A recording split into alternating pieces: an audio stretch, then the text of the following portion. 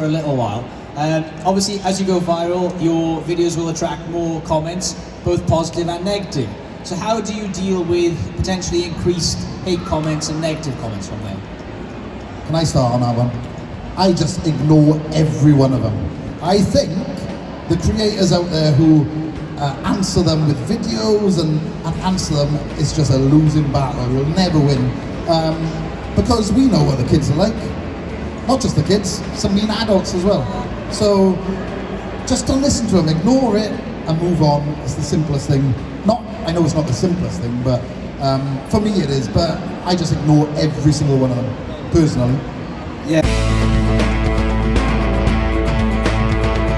If a video goes viral, like, I don't look at the comments because there's just so many, first of all. And second of all, what good am I gonna like gain out of it? Do you know what I mean? Yes, there'll be some positive like comments that make me happy, but then the negative ones, like, I just don't care.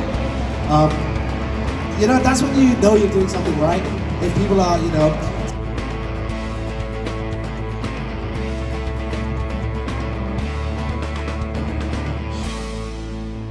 yeah. Dinosaur always goes viral. No, it doesn't.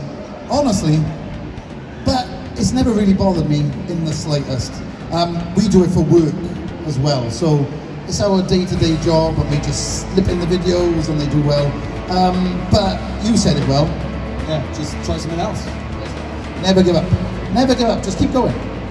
So would you agree that potentially going viral and then not going viral for a while, that affects your mental health, or has done in the past? And then what are those things that you've done to kind of combat that, get your creative buzz back, get back on track and just going forward? Like I said, there was a time that I used to like get really upset, let's say, about it, and obviously it's not good. It's not good for anyone. But the reason we stay motivated and it doesn't affect me or Megan that much anymore is because we've learned that just because the video's hasn't done as well doesn't mean that's your future. Like,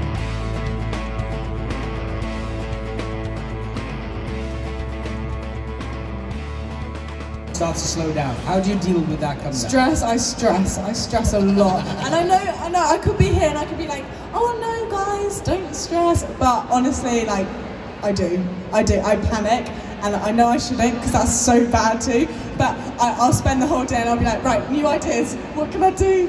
It's a bit unhealthy, isn't it? Yeah, it's not even healthy. I mean, you can't really sugarcoat it. When you start thinking, oh my god, am I flopping on? It becomes like so addictive, when really, it shouldn't be like that. It's like you're competing with yourself.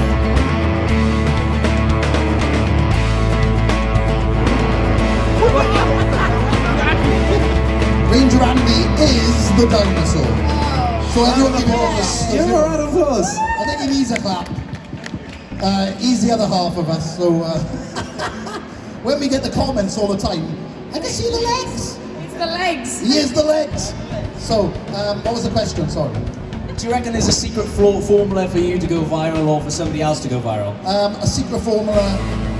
Personally, I think there isn't. Yeah, keep them watching, make mistakes. Mistakes are good. Honestly, if you've got a mistake and people comment about that mistake, so don't over-edit them, just get it out there. You never know what's going to go viral. Literally, anything can. One of my most virals is me just walking my fingers up the T.rex. 100 million. Seductively as well? No, or? Okay. Just like this. And to that one that goes all the way up, and that's it. So I don't think there's. What do you reckon? It's just to keep it watching. Everyone wants to work out what it is. That's what it is. That's cool. Perfect. Yeah.